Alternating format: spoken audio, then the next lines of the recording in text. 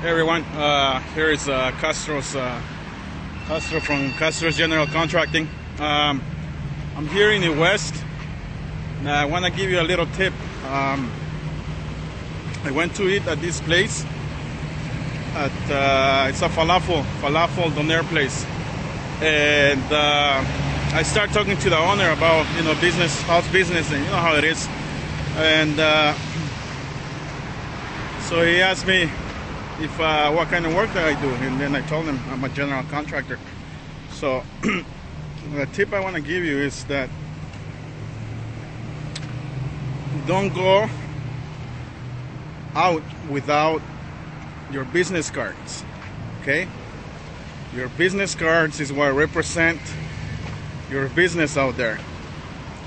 A simple phone number won't cut it. It doesn't look professional when you just give a phone number. You gotta give a business card. So don't go out without a business card, because they won't take you seriously until they see your business card. Because anybody can give a number, right? Any number.